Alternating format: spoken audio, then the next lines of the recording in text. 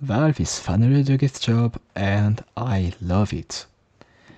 From what we know on the current situation, the beta testers were getting banned by Valve and game ban can't seem to access again the game despite them trying to create a new account who would not be linked to them ban account. So even if they try to use some VPNs and stuff like this, they all seems to be banned by Valve. So it's a great news. Another news that we have is the fact that even if we're not sure of the fact that there is 15,000 bots who are getting banned because of the spike of players in TF2 currently, we do know that this number is still increasing and that's amazing.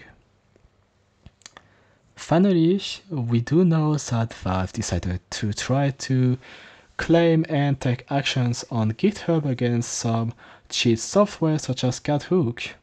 We can see that Rosenhook decided to remove his Cathook, and that's amazing to see. So we do know with that Rosenhook, Melody Hook, CoHook, LMRBox, Ateris, Nudcore, and some region users are actually getting monitored by Valve and are actually getting banned by Valve.